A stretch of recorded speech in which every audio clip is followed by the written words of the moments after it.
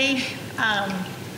Ethan is very dear to my heart for many reasons, but we've been studying the Bible together for a long time.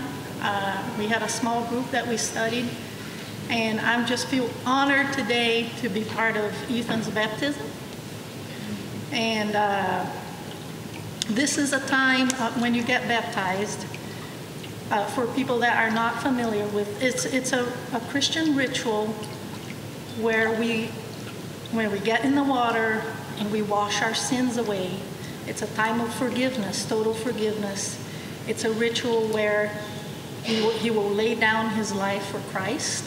He will die and he will become a new man in Christ. And he'll receive the gift of the Holy Spirit, which is very important.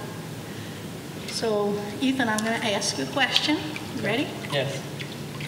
So, Ethan Michael Gomes, do you believe that Jesus is the Christ, the Son of the living God, and your personal Savior? I do. All righty.